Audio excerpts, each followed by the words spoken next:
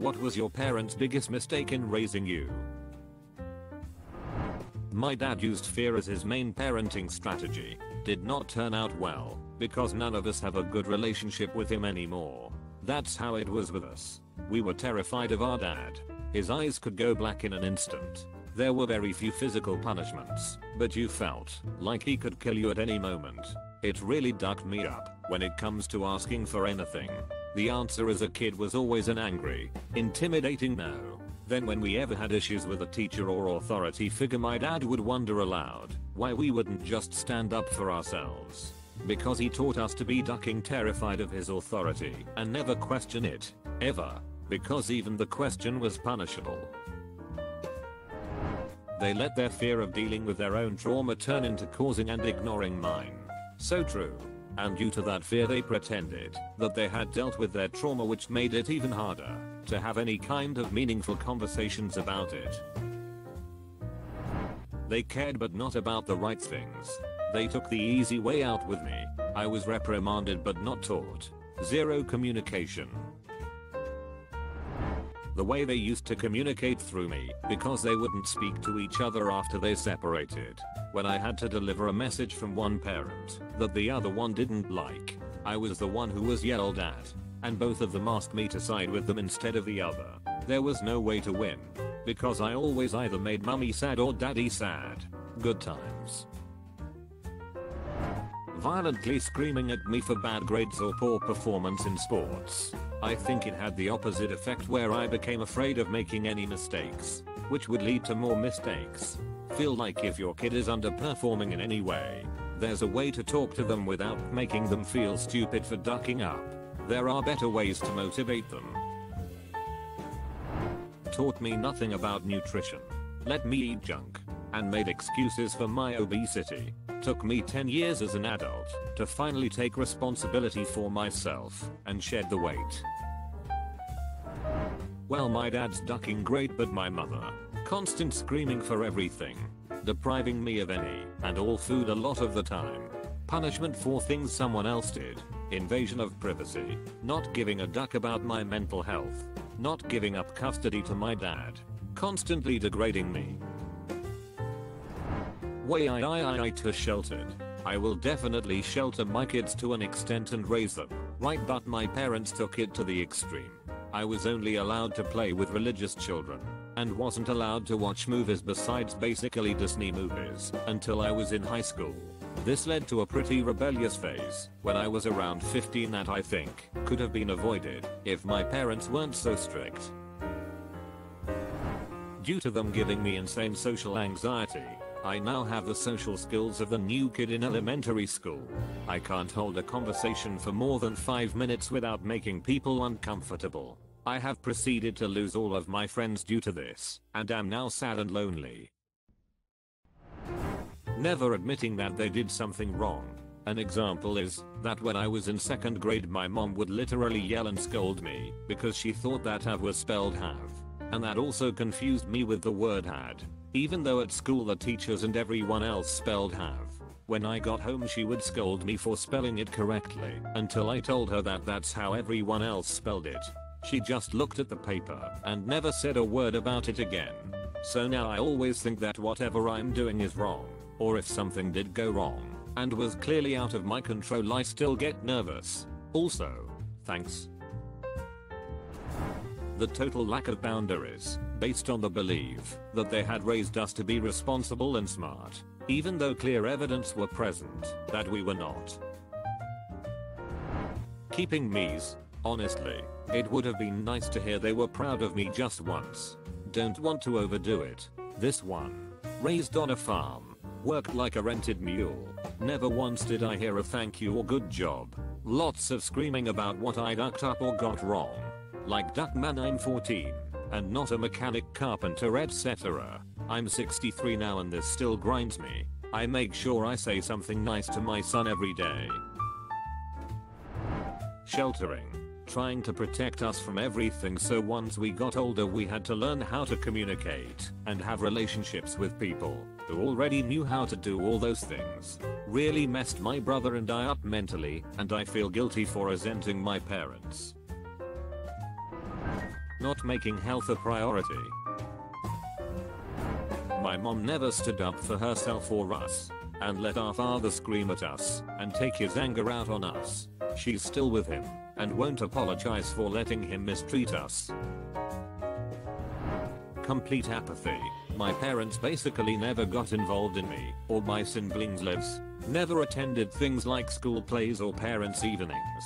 Never cared about how things were going or what was going on. So long as we didn't get into trouble and didn't cause them problems, they didn't care and took no interest. Anything for peace and quiet, as my mother frequently said. As such, because they never tried to be a part of my life, they effectively aren't a part of my life anymore. We only speak out of obligation, and not very often at that. Giving me no privacy. My parents snooped way too much, searching my clothes drawers for hidden things, checking my phone, eavesdropping on my conversations, talking about my private life to their friends as if it was hot gossip, spying me when I was out, asking their friends to report it if they ever saw me out and around, checking my mail, checking the computer history every time I used it, listening to my CDs to check they were appropriate, arranging additional meetings with my teachers to ask about me, asking me personal questions all the time. Basically not giving me any space to just be me. They also made a lot of jokes about me to other people, right in front of my face. I often felt like I was their pet more than an actual human. I'm now deeply self-conscious and suspicious as a result. I always have this feeling that people are watching and judging me. My mom always meant well, but I have body dysmorphia for life. I'm sharing because if any parents are reading this, you should be diligent about how you talk about your body in front of your kids. Don't talk about needing to lose or gain weight unless it's for health reasons. Don't put yourself down about how you look in front of your kids. This creates doubt and body image issues from the jump, and that sticks with you forever. Ladling out too much guilt and shame. They are not motivational forces for me to be better. In fact, quite the opposite was true. Also telling me that I wasn't good at math. Sure, it wasn't my strongest subject, but don't tell a kid that they will never ever succeed at a subject due to some inherent shortcomings. Playing favorites. My brother was allowed to grow marijuana as an experiment by my very straight-laced and anti-drug parents. In fact, they were enthusiastically supportive. Not so much for me. That's just one example. Basically, he could have pissed in my face, and out folks would have blamed me. They always made me feel like I was inadequate because I wasn't like him. My brother is a classic grandiose narcissist. Never teaching me to be independent. My guardian was obsessed with keeping me way too close, and I was always sheltered, and now I'm alone and don't know how to function. Leaving me to my own devices, so long as my grades were good. Not teaching me much of anything outside of knowing right from wrong. Outside of being kept alive, I pretty much raised myself. Mom's personality is very complicated and toxic. But what I really hated as a kid was that she didn't want me to grow up.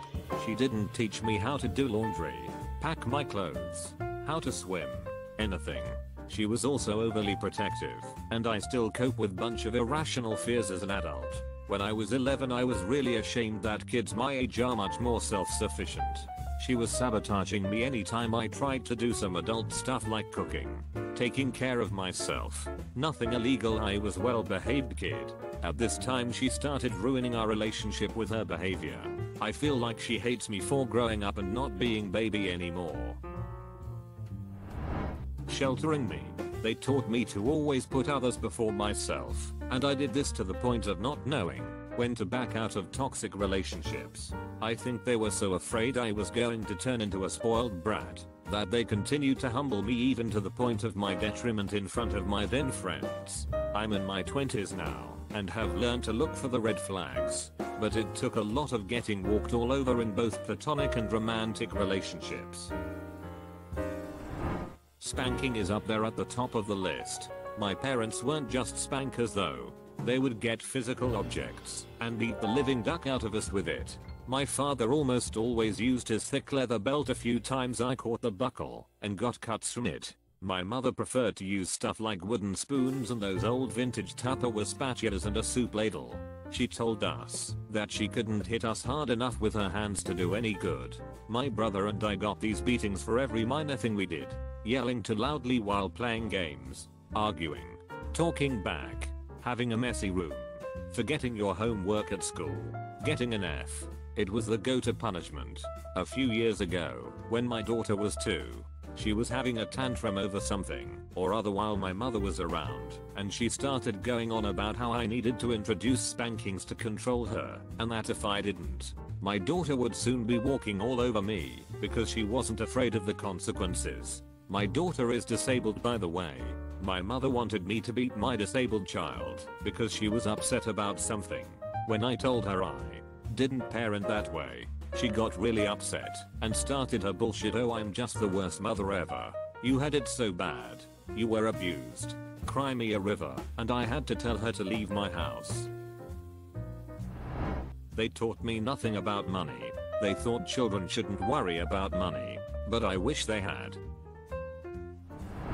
Taking me to a non-denominational, Pentecostal-like church that was a breath away from being a cult. I went from the time I was born until around 17 years old. We went on average 3 times a week, twice on Sunday. It's hard to understand all that is going on when you are that young. It's hard to understand it now, when the gifts of the Spirit started progressing and coming into play more during the services. I could only put together pieces that I could comprehend. As a result, I literally thought the preachers could read my mind. As a result, I did what I could to stay out of sight and out of mind, which was easy, since I was a middle child anyway. But when I would get pulled up to the prayer line, I would try extra hard to hide things in the back of my brain. That taught me early on how to compartmentalize and section off parts of myself, and especially my emotions. I would be scared when I was up there. If I shed a tear, everyone around me would celebrate that the Spirit was acting on me. I was crying because I was scared and didn't want to be there. I was one of those gifted kids that do very well in school without much effort. My parents were used to it, so they never praised me for my results and expected me to always do good by default. This resulted in me thinking that very good was just average, and constantly striving for perfection in any aspect of my life. This led to countless problems that I needed therapy to solve. I have OCD and ADHD. Apparently my parents never noticed. I brought home a report card every semester with lack effort, no motivation, can't focus written all over it, and no one ever did anything. I had to discover what was wrong with me on my own and fix it in my 20s. A lot of do as I say, not as I do, and guidance that fell apart pretty quickly when the rubber hit the road. All in all, my parents did a good job of raising me and my brother, but both of us have had to drastically learn lots of lessons that probably could have been better instilled earlier on. 1. Teaching it's never okay to lie is an awful life lesson for keeping yourself out of trouble. 2. Being a member of the Clean Plate Club teaches kids to keep eating when they're full. 3. Teaching that the man is head of household, when that doesn't work in a lot of relationships. Not me specifically, but my brother. Often when he ducked up in school, my mum would say something along the lines of, "Why can't you be more like your brother?" It's not exactly given him the confidence of a champion, I can say, even though he's really talented. My mum says she regrets saying it though. Consider subscribing if you enjoyed this video, and if you want to see more of Reddit Universe.